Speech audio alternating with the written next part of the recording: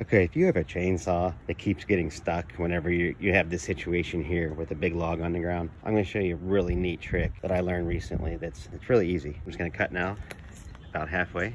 So now I got this wedge here, and you can get a metal one or plastic, doesn't matter, just any kind of wedge. And now I'm going to start to tap it down. And what's going to happen is it's going to start to elevate right here. It's going to do two things: stop it from binding, and most important, stop it from hitting the dirt, which would dull the blade.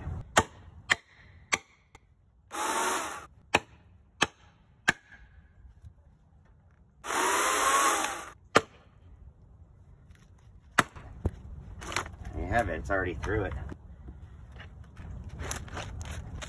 A little piece here you can just chuck off, you know. You get the idea. The most important thing is you don't hit the dirt and it doesn't get bound up. So I hope you enjoyed this tip.